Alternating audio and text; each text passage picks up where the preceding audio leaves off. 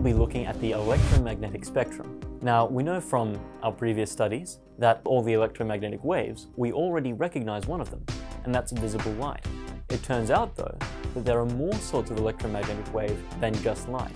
This image, for example, is taken with the infrared type of electromagnetic wave, and then has been mapped to visible light. So this is not, in fact, a picture taken with visible light, but an image taken using a different kind of electromagnetic wave. Now, visible light, as it turns out, makes up only a small section of the electromagnetic spectrum. They tend to have a particular wavelength, based on their frequency, of course, and for visible light, this is between 700 nanometers and 400 nanometers. Now, how big is a nanometer? Well, if you remember your SI prefixes, you'll remember that 1 nanometer is 1 billionth of a meter. So that means that waves of light have a very, very short wavelength indeed, especially compared to, for example, the sound waves. So we can see that we have red, the long wavelength end, and violet at the short wavelength end. From this picture, we can see that in between red and violet, we have all the other different colors, ranging from orange, green, blue, that sort of thing. All other electromagnetic waves are not visible. They will have a wavelength longer than 700 nanometers or shorter than 400 nanometers, and we cannot detect them with our eyes. It turns out that we have a large number of different elements on the electromagnetic spectrum, or a large number of different types of wave, and we can see that summarized in this diagram over here. In this diagram, we go from very large wavelengths to very small wavelengths. And this corresponds, of course, to very low frequencies and very high frequencies. Going from long wavelength to short wavelength, we have radio waves, which is anything longer than a few centimeters. We have microwaves, which tend to have a maximum wavelength of a couple of centimeters, and which get shorter wavelengths as we go further down. Once we start getting to very short wavelengths of microwaves, we start calling the electromagnetic waves infrared light. And as you can see, these will have quite a small wavelength, especially with respect to the microwave. Beyond that, at about 10 to the minus 7 meters, we have visible light. And this is all of the electromagnetic waves that we can see with our eyes. As you can see, they range from about 400 nanometers to 700 nanometers. Just as we had infrared before we got to red, we have a different sort of violet once we get to shorter wavelengths, and that's called ultraviolet. This is, of course, one of the types of electromagnetic radiation that gets to us from the sun. Of course, it can cause sunburn. Now, once we get to very short wavelength ultraviolet rays, we end up turning into X-rays, can be used to image bones. And this is because they have such high energy that they can pass straight through soft tissue and be detected on the other side. Once we get to very short wavelength X-rays, we can start calling them gamma rays. Now, it turns out that gamma rays are the shortest wavelength, electromagnetic waves that it's possible to get. Anything with a wavelength shorter than this sort of area, 10 to the minus 11, is automatically classified as a gamma wave. All of these wavelengths put together are called the electromagnetic spectrum. So the spectrum consists of all the different sorts of waves. We can call these waves a number of different things. We can call them electromagnetic waves,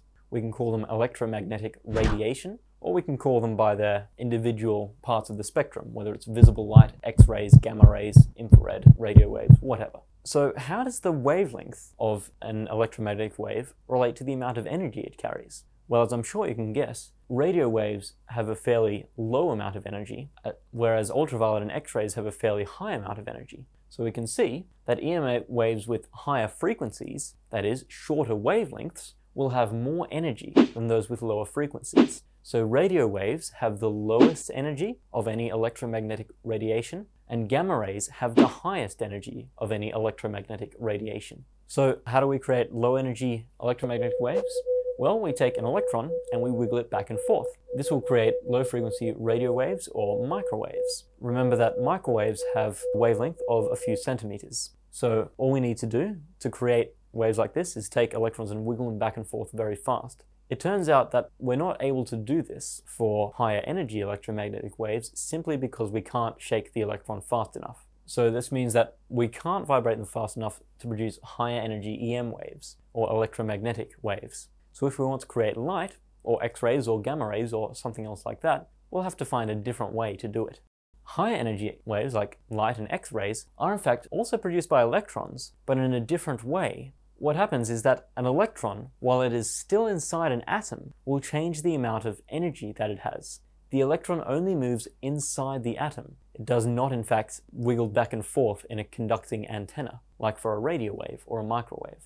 Gamma rays produce differently to either of these other methods, and they are, in fact, a certain type of nuclear radiation. A nuclear reaction is a reaction that only takes place in the nucleus of an atom, so without the atom interacting with other atoms, only the nucleus acting. Of course, nuclear radiation is responsible for building things like nuclear power plants or nuclear bombs. And so gamma rays are one way that the nucleus of an atom can emit energy. Now, it turns out that most of the sun's electromagnetic radiation, most of the electromagnetic waves that it emits, don't actually ever reach Earth. They get blocked on the way here. They're either blocked by air or ozone, or things like water vapor or carbon dioxide, because all of these are able to block different electromagnetic waves, just like most of the matter that we know is able to block visible light. So the fact that a lot of radiation is blocked by our atmosphere makes it a bit safer for people living down here on the ground. Now, the uppermost layer of our atmosphere, called the ionosphere, is able to reflect certain types of radio waves, but it also absorbs very high energy radiation. So the high energy radiation that it's able to absorb include gamma rays, as well as X-rays, which, as you remember, have a slightly less energy than gamma rays,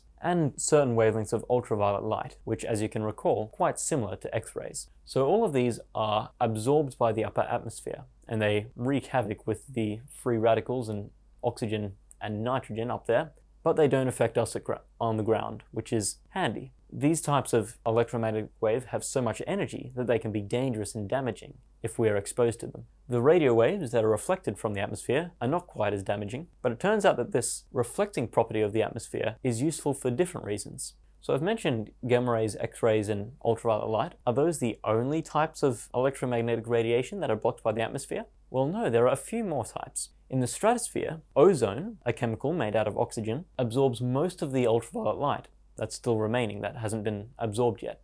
A small amount of it still reaches the Earth, but it's far less than if it didn't go through the ozone. As it turns out, the carbon dioxide in the air, as well as the water vapor, which, as we know, is responsible for the formation of clouds, are able to absorb infrared light. So that means that infrared light doesn't get to the ground quite as much as the remaining wavelengths. So what's left? We've reflected some radio waves, we've absorbed infrared light, and we've absorbed the very high energy waves. It's ultraviolet, as well as X-rays and gamma rays. We don't actually have much light left, or much electromagnetic waves left by the time it reaches the ground. In fact, only visible light and radio waves can get all the way through the atmosphere without being blocked or absorbed. There are small amounts of the other types of waves that get through, but they aren't quite as large as the huge portion of visible light and radio waves. The gamma rays and X-rays are almost entirely absorbed by the upper atmosphere, and most of the ultraviolet is absorbed by either the upper atmosphere or the ozone in the stratosphere. Then we have a small window where we have visible light that doesn't get absorbed at all. After that, we've got infrared and microwave light getting absorbed by water vapor and carbon dioxide in the air, followed by another gap of radio waves. Once the radio waves get to a long enough wavelength, however, they start being reflected from the atmosphere. So it turns out that because the upper atmosphere absorbs gamma rays and X-rays, they never reach the ground, and we're safe from them. If you expose someone to ultraviolet light, or even worse, X-rays or gamma rays for a very long time, you can cause a lot of damage and burning. If we want to see other wavelengths of light, such as are emitted by our sun or stars, then we can't actually set up a telescope on the surface of the Earth. Because if we look up, we won't see any gamma rays or X-rays. They'll all be absorbed by the upper atmosphere. If we want to see what a star looks like in the X-ray or the gamma ray spectrum, then we need to build a telescope out in space and then use it.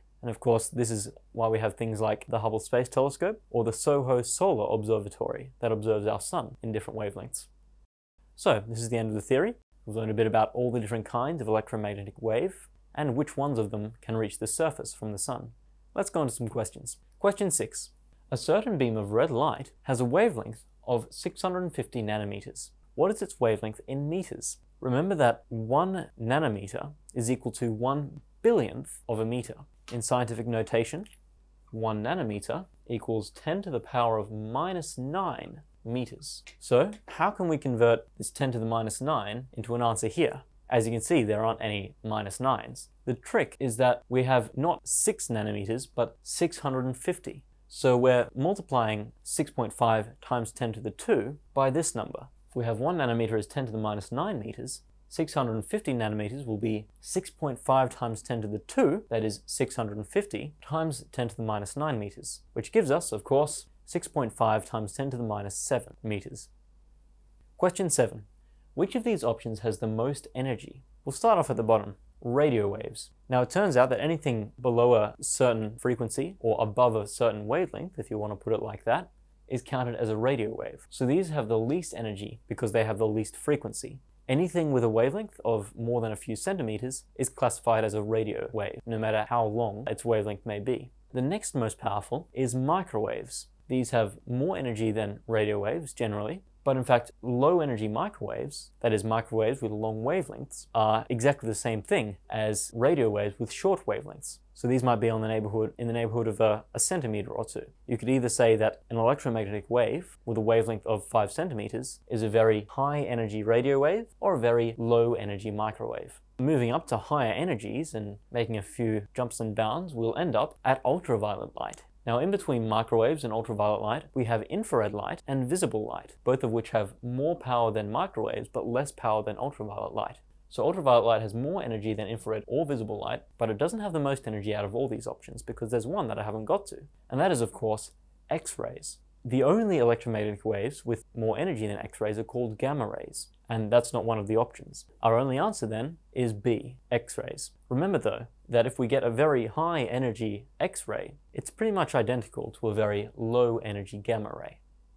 Question 8. Some wavelengths of radio wave emitted by the sun never reach the surface of the Earth. Why is this? We know that they're not absorbed by carbon dioxide or water, because that only happens to infrared and microwaves. And we know that they're not absorbed by the upper atmosphere, because that only works for very high energy radiation, and radio waves are very low energy radiation. So the answer is, in fact, that they reflect from the upper layer of the atmosphere. They just bounce off and never reach the ground. So this means that rather than being absorbed or passing through, they'll bounce off the top. And in fact, if we fire a radio wave like this from the surface of the Earth, we can bounce it off the ionosphere and it will come straight back down, which can be quite useful. Other radio waves, of course, are able to pass through the atmosphere without being reflected, and a great deal of them will reach the surface unimpeded.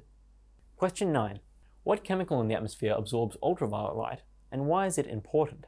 Our answer here is, of course, that ultraviolet light is absorbed by the ozone layer. So the chemical that absorbs ultraviolet light is called ozone. If you're a chemist, then you might know that it happens to have the chemical formula O3, which is a bit different to normal oxygen gas. Normal oxygen gas will have O2 as its chemical formula. So we can see that they're similar, in fact they behave very differently. The main difference between them is of course that ozone is much better at absorbing ultraviolet light. Now why is this important?